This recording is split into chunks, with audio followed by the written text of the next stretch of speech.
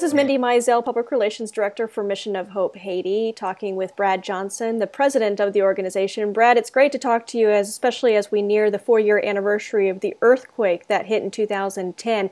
Looking back, I know so much work has been done as an organization, but take me back to that time. How much damage was really done across the nation of Haiti, and how were you able to quickly respond given the need immediately? I can't express what the damage was like.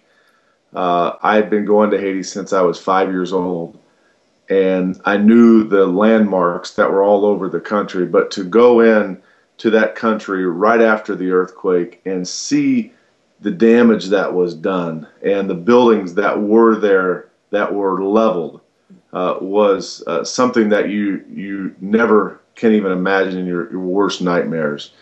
Probably the thing that's etched in my mind that'll be there forever is as I drove out of the city, seeing hundreds of thousands of people with the little that they owned on their shoulders and their children by their sides, and they were walking out of the city trying to find refuge. That's something that it's still 4 years later is still very fresh.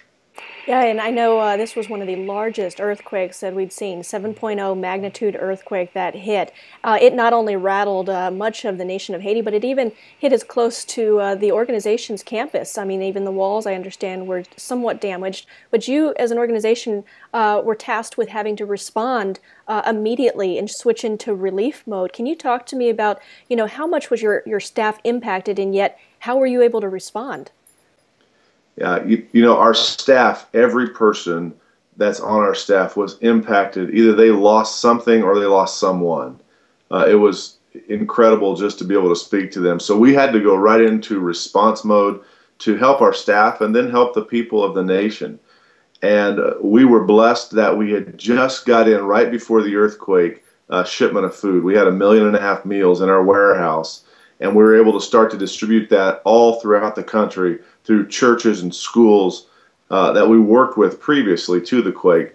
So we were able to go right into disaster relief mode, and then we started having North American doctors come in that were doing surgeries. We set up a ward that we could start to bring people into, and over time we were able to see really thousands of people come through our campus that, like you said, Mindy, had just a few scratches. There was a few cracks, but no structural damage, even though right around us there was big corporations that had buildings fall. We were blessed to be able to sustain the earthquake and be ready to respond. I think so many people are probably sitting back and thinking, wow, it's been 4 years, but really, has there been a significant change on the ground? I know Mission of Hope Haiti actually got more than $1 million in donations. How has that money been used, and has enough come in to make really a change there? The money that came in was used and is still being used as more comes in to build homes. One of the things that we've done is the government gave us 100 acres of property that was barren at the time to build homes for families. We've plotted that whole property out. To date, we've built over 430 homes, on our way to 650 homes for families that have been living in tents since the earthquake. And we've also been able to build a school there and a church there, started an agricultural program there. So we're seeing a lot of good things nationwide. The nation is really rebounding. The people of Haiti are so industrious and so resilient. They lost everything in the Port-au-Prince area, and they've come back strong. And I think the organization, itself was actually dramatically changed. This became a game changer, really, for not only Haiti, but for Mission of Hope Haiti as an organization, because you've been around for 15 years, but 4 years ago, this really opened up a whole lot of need that needed to be met. I know you've got a clinic, a hospital, so many other buildings and resources being built. Can you talk a little bit about what really evolved and changed out of this disaster? Yeah, the core of who we are, our vision has not changed. We're an organization following Jesus Christ, and we seek to bring life transformation to every man, woman, and child in Haiti. But how we responded certainly has changed. Since the earthquake, we've been able to build, with one of our partners, Convoy of Hope, a 35,000 square foot warehouse. So that's how today we're feeding over 80,000 children a day throughout the nation. Because of that warehouse being able to bring the food in and then distribute it from there. As well, we've expanded our school greatly. We went from 1,200 kids to over 5,000 this year. So we're seeing that growth.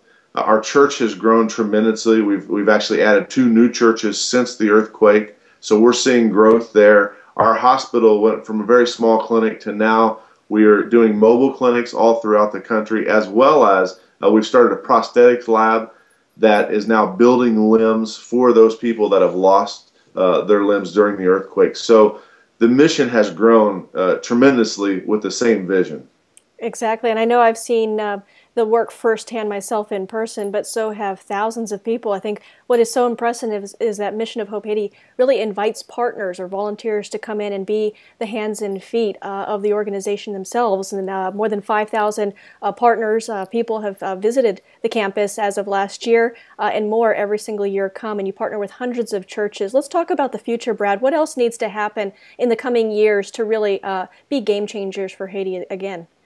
Yeah, one of the things that we're working on right now is a trade school. We're actually building and just acquired the property to build a trade school that will teach the young men and women skills that they can go out and actually get jobs, and then they can start to receive an income. And with that, that's a game changer, because for us, being able to teach them the principles that we've learned from the Bible, and then applying that to life, as well as them getting a life skill that is applicable to what Haiti needs, what the business class is telling us they want to hire. That's a game changer for thousands of young men and women that'll be able to come through there. As well, we're working on not just importing food. By the year 2020, we want to stop importing all the food and be buying all the food locally from Haitian farmers.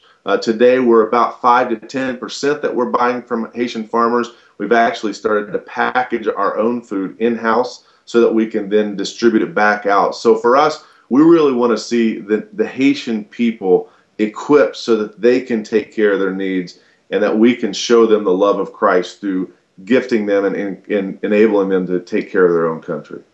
Well, Brad, it's been a pleasure talking with you. I know so much more work needs to be done, but a lot has been done in the last 4 years. I know there are opportunities to serve on the ground or with financial donations. Very simply, just go to the website. It's mohhaiti.org.